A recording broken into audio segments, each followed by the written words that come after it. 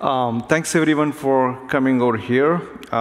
So again, we'll just, Julz and I will quickly kick off the track and then you'll take it from there.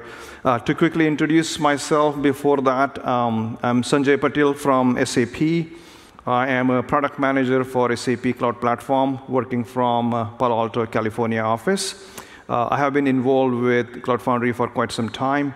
And the topic of containers has been very near and dear to my heart. In fact, at the Boston Cloud Foundry Summit, I gave a talk on why do I need Kubernetes when I already have Cloud Foundry. I named the title a little bit attractive, but the topic was pretty close to what we'll be covering here. So it's really exciting to see that at this summit, we have an entire track focused on this topic. So let's kick it off.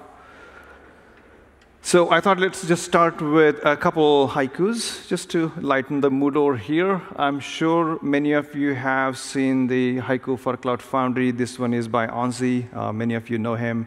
And as it reflects upon the main benefit that Cloud Foundry brings for the developer, whereby developer really focuses on writing the application code, and then the platform takes care of finding the right binaries for the runtimes and frameworks, creating the deployment, standing up the instances of the server, doing all the plumbing, scaling, logging, security, all the good stuff you need for running an application. Awesome stuff.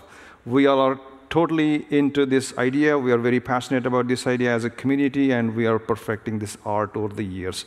That is really great, right? However, meanwhile, we also see this another movement in the industry, which is reflected by the haiku on the right side, which probably is not as popular in this community as the one on the left side.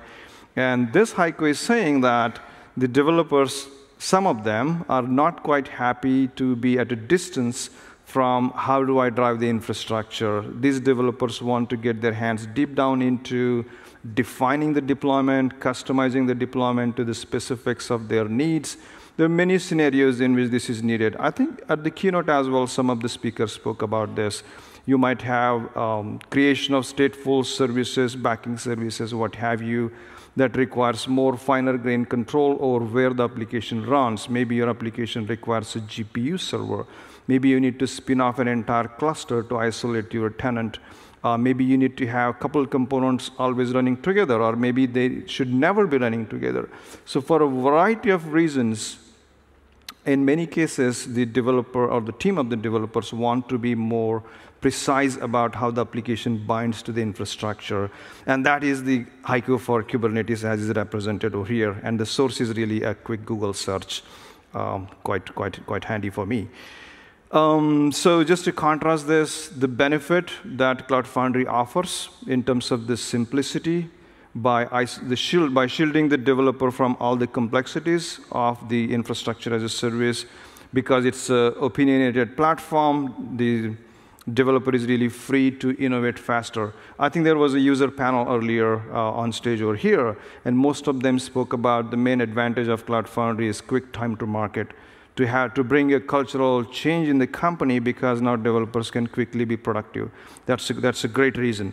At the same time, the other community, the containerization or the Kubernetes community wants to have empowerment with greater control to shape the deployments.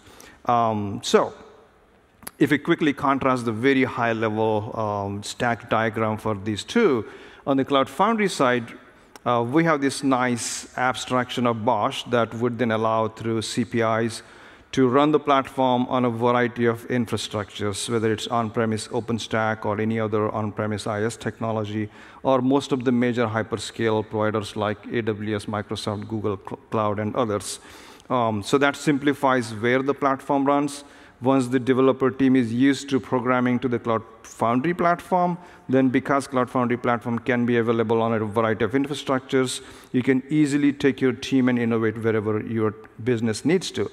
Likewise, on the Kubernetes side, the fact that Kubernetes can run on multiple hyperscales is also given today. And then the abstraction of the platform is also rising steadily. It is not just at the level of clusters, but now you're having PaaS qualities also shaping up in that community. With Knative, Istio, you have similar offerings, like you can push an application code, have the platform do auto-scaling, even scaling to 0, blue-green deployment. So kind of you get very similar environments to have developer productivity. So on this side, you can do very simple 12-factor apps, as well as stateful applications or services. And of course, Cloud Foundry is best suited for your innovative 12-factor applications. Just talking about SAP, we obviously have customers and our own requirements where we need to support the innovation platform in terms of Cloud Foundry, as well as the Kubernetes clusters for our stateful service requirements.